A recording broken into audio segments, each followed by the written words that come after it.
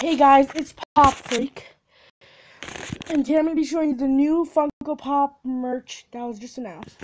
Some for Infinity Wars, which is cool. There's this Thanos plus Iron Spider, looks cool. This is Stormkeeper. Spoiler warning: if you haven't seen my video on Red Skull Returns, it's actually him in the Stormkeeper. So yeah, this is Captain America. Walmart exclusive. Iron Spider, only a Target. And then this, he's a Funko Shop exclusive. And this is these are coming soon. This is the Hulk and Hulkbuster Iron Man.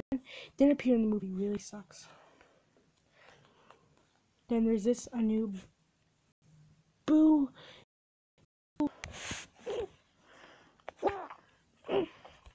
Dogs. More special DC.